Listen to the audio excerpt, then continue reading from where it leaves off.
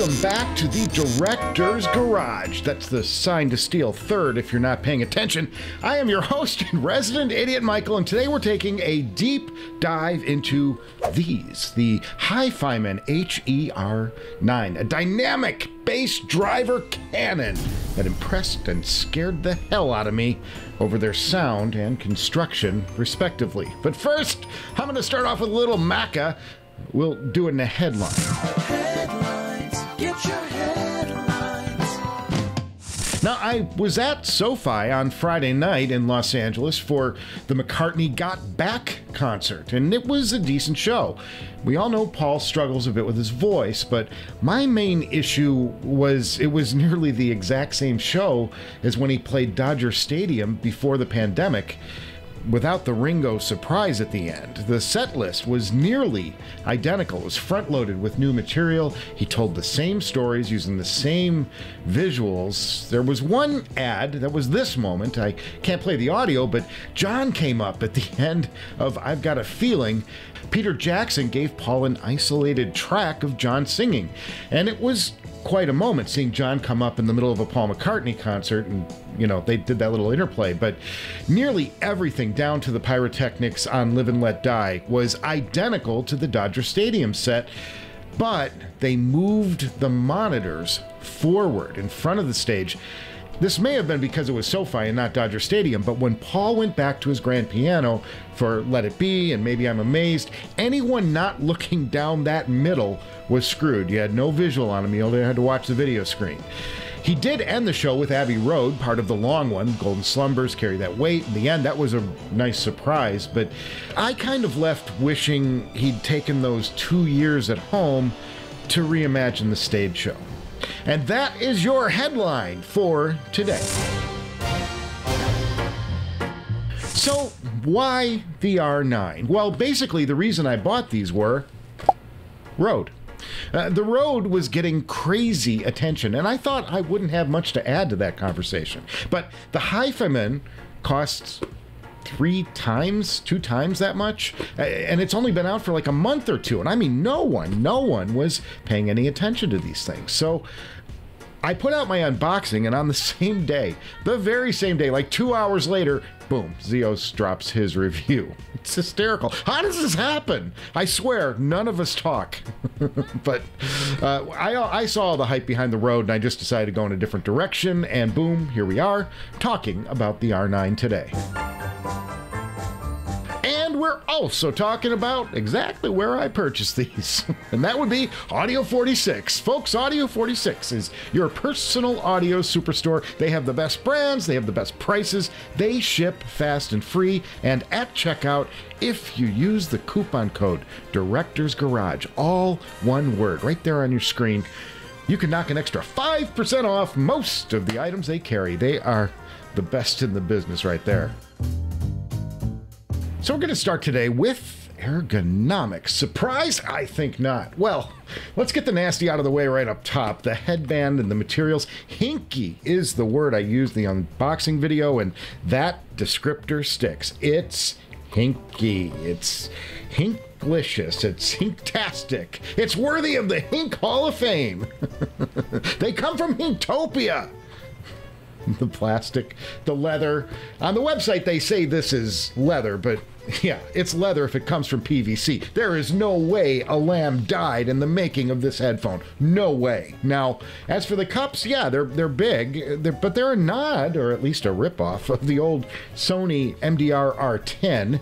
The shape provides the R9 with a remarkably good soundstage, and we're going to talk about that when we get to sound properties. But for the sake of ergonomics, yeah, I bang these things into the headrest on the chair all the time. And on top of this, despite their swimming pool-sized cups, these things don't reject much sound at all, and they look a bit ridiculous. Now, as for the finish, well, the finish is like Bentley worthy. The paint job on these things is crazy good. It's a deep gloss.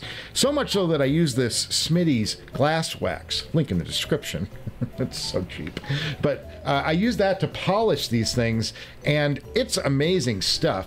I used it on these cups before I shot the B-roll, and I set the bottle down on the desktop. And if you pause the video, you can actually see the reflection of old Smitty here in the front face of the headphone. It kind of like made me cringe when I saw it, but I'm calling it an Easter egg and laughing it off. Now, I will say this though, these things are fairly comfortable. The clamp pressure is really good without digging in. They're super light, but they do get a bit toasty over time. Your ears get a little bit warm. You still have to deal with this build too. I mean, this really is just terrible. So it's a mixed bag on the Ergos. Now, before we start breaking down the sound, the R9 has a party trick worthy of investigation, and that's this guy right here. It's like a ninja throwing star or something. This little crescent-shaped thing you see is a Bluetooth receiver, and it goes in the left cup, like that. Now, you click once to turn it on, you double-click, and it enters pairing. It came right up on my SP1000, and boom, it was paired. Now, the pairing message that this thing sends out is quite loud, so keep these things off your head until you're ready to play music. But it really is that easy. Now, Bluetoothing comes at a hefty price, about $150 for this little guy. And there is one other cost. Quality. The quality, folks. The sound quality falls off significantly under Bluetooth. The soundstage is much narrower, and there's much less three-dimensional stuff happening, you know? The detail takes a massive hit. Here's an example. Talking heads stop making sense. Now, the record is pretty good, but it sounds sterile to me compared to the actual movie. They took the movie performances and added overdubs and tweaking back in the studio to improve the recordings, but they didn't improve anything. The movie itself is better in every way. It's a better mix with better imaging and terrific dynamics. So I ripped the soundtrack off of the movie for the sake of testing stuff, something only a resident idiot would think to do. Back under the R9, under Bluetooth, I sensed the loss of detail right away, but otherwise nothing stood out as necessarily bad. But then I pulled this out and I changed it over to the cord, and it's a different headphone. The soundstage, much, much wider. David's guitar moves across the soundstage with better precision. And best of all, the cable introduces detail all over the place that you just don't get out of this Bluetooth module. So I like having no wires, but I'll tell you that I'm a detail whore.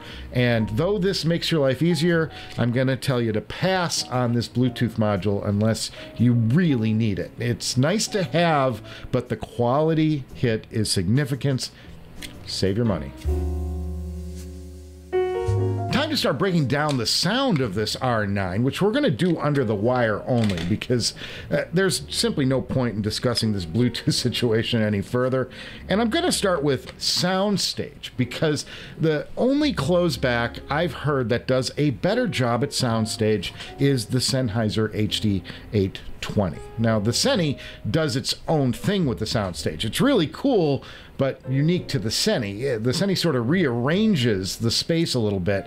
It's got no basis in anything you'll ever hear anywhere else. Stuff comes in and out from all over the place, and I think it's why many reviewers hate the 820, but on the R9 you get this wide soundstage that sounds like a moderate wide open back. Damn good soundstage. And being that this is a closed back, yeah, it's super good. Now, normally a soundstage like the R9 would come at the sacrifice of image, but that's not the case here. The image is surprisingly precise. I would say that this is more of a soundstage headphone than an imaging headphone, but there is a good image on these. Instruments and vocals come from specific places around your head. It's not like top tier, but it's reasonably locked in position, especially for a $600 headphone. Now, next up are dynamics, and the dynamics on this headphone are quite good. It is, after all, a dynamic driver headphone, and like most dynamic drivers, it delivers a great punch when the music gets really loud. In fact, there is a ton of slam here, but there is a hitch. Not so fast. And that's literally what I would say about the R9. not so fast, as in these are a bit on the slow side. I get no sense of like the bleeding edge of the wave. Now granted, my frame of reference is planars and electrostatics, and they have mind-blowing speed, but not so much here. At the same time, the clarity is there, and that doesn't quite make sense to me. How can something that's on the slower side have great clarity? And it's not a world-leading clarity, but there's just a nice sense of precision with the R9. It's reasonably detailed, especially for a headphone that kind of seems like it lacks a little bit of speed. All right, time to get into sound structure. That means we're going to be talking about treble and mids and bass, but you know I'm mixing that shit up. And we're going to start with the bass, and here's what I think. Imagine, if you will, every other headphone Hifiman has ever produced that has lacked slam and bass impact. Think about Hifiman taking the bass and the slam they left out of all their other headphones they've ever made, and they put it on a shelf. They stored it there in a warehouse and forgot about it for like a decade.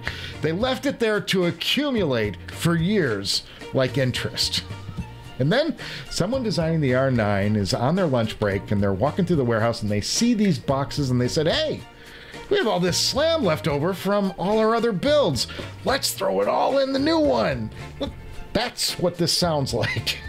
It sounds like every bit of impact and bass slam you ever wanted in all the other Hifimans was suddenly overcompensated in one single headphone, the R9.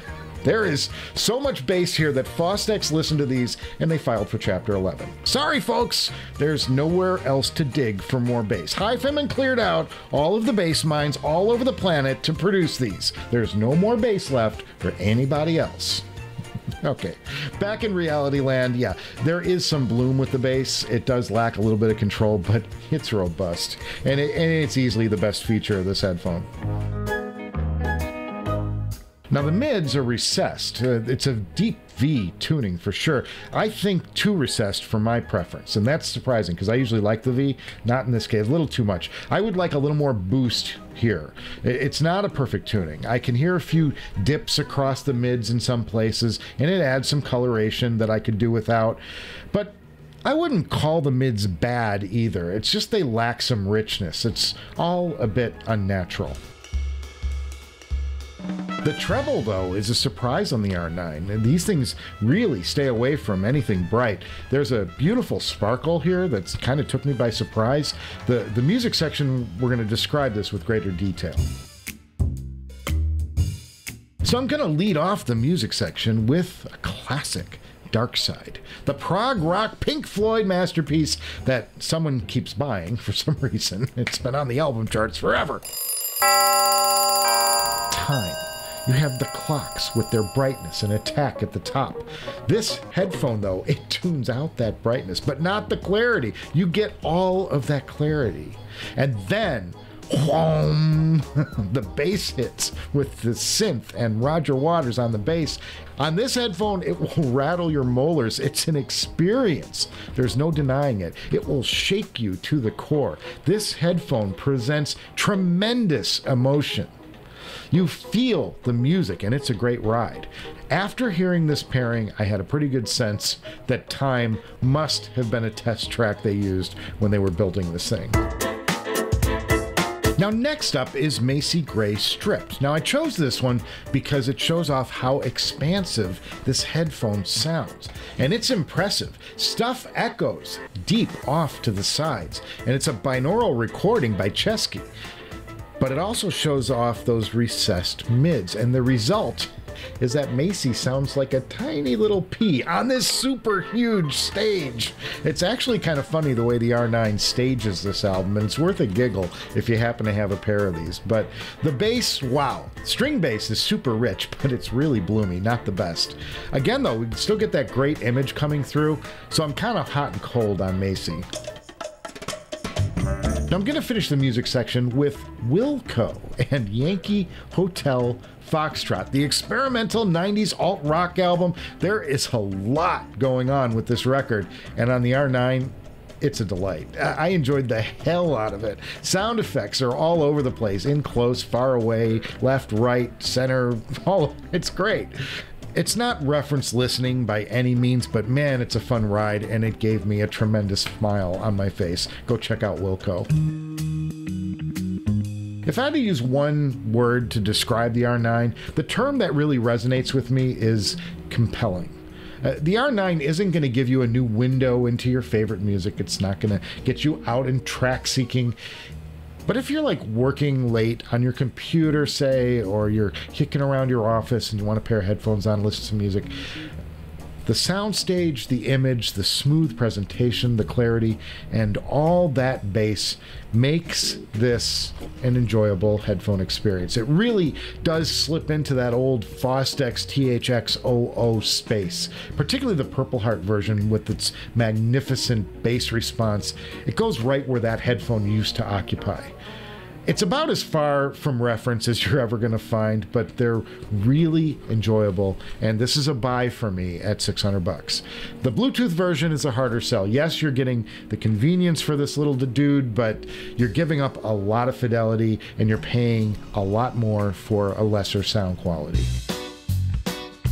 So what's the negative here? Well, aside from the build, which I've harped on enough, this is what kept popping into my head as I did the sound check. It's really a poor man's Meze Lyric. It's priced at exactly what the Meze should be priced at, mind you, but the Lyric really does outperform the R9, and the Lyric has the fit and finish I wish the R9 had. The Lyric has the fun bass, but with greater detail. It's also got a better sorted mid-range, and it's got better speed than the R9. But the Lyric is insanely overpriced at $2,000. Now, if you can handle the wonky ergonomics, the R9 is a good headphone, and it bests the Lyric in areas like soundstage and image. But a used Lyric to me is a better deal. But it's going to be a few months before the Lyric price drops on the resale market down to around $1,000. Right now, the buy-in for me is sitting at about $1,400. Not worth it. Now, one last point, because I can already hear the enthusiasts saying, I'm omitting the obvious. What about the Audeze LCD XC? But the XC is a completely different headphone, to me anyway. It offers an entirely different experience. The XC is like a top-grade audiophile headphone. It's heavy, it's chunky, it's faster than both the R9 and the Lyric. It's a little less fun down low, but not by much, and there's a lot more detail all over the spectrum. It's apples to oranges, really. If you're considering the XC, then you're not, or you shouldn't be considering the Lyric or the R9. And if you're considering the R9, then the XC is not going to be for you, but the Lyric might be. Now, next up, oh baby. I'm going to be unboxing maybe the most expensive thing I've ever brought to the director's garage. And no matter what you guess, you're going to be wrong. I promise you. This is way out of left field. You're never going to get it. But it's something I've been waiting to show you for like 5 months. And I think it's going to leave you a little bit, you know, the chin on the floor thing. So please get psyched. I'm psyched. It's the next step in my audio evolution, and I cannot wait to share it with you. So now, with that, my friends, I'm going to ask you to subscribe. Click that little subscribe button so that you don't miss that episode. It's going to be a must-see. And that, my friends, is a tease. Now, I want to thank you guys for spending a few minutes of your day here. I always want to take some time out to thank you all. It means a lot to me. I appreciate you guys so much. Give this episode a thumbs up if you enjoyed our deep dive into the Hifiman HE-R9. Yes. Or you can do the other thing if you think I've completely lost it. Get out. Either way, I'm going to see you before you know it.